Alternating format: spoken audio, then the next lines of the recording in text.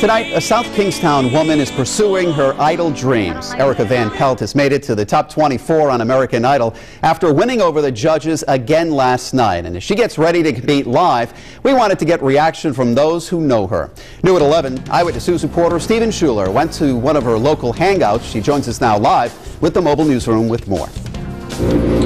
Well, Van Pelt has auditioned for American Idol 5 times before, but this year she finally got her big break. We spoke to some of her friends tonight who tell us they'll be cheering her on every step of the way. We're going to take one more chance on you, Erika.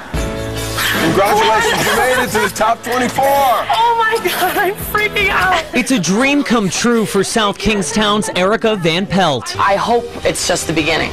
You know, I really hope it's just the beginning. The 25-year-old traveling DJ is taking Hollywood by storm, cracking into American Idol's top 24. We all get goosebumps down our spine still seeing her on TV when the judges are loving her. Calling me sugar.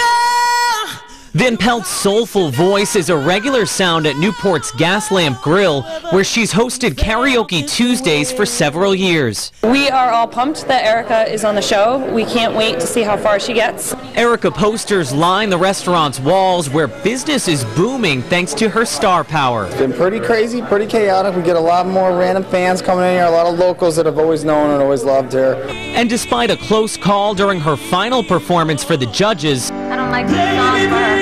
Van Pelt's friends and co-workers tell us they have no doubt she'll shoot straight to the top of the world's #1 show. Oh, I just can't wait to find out what goes on for the rest of the show. Do you think she's the next American Idol? I do think she's the next American Idol. I have no doubt in my mind that she will be.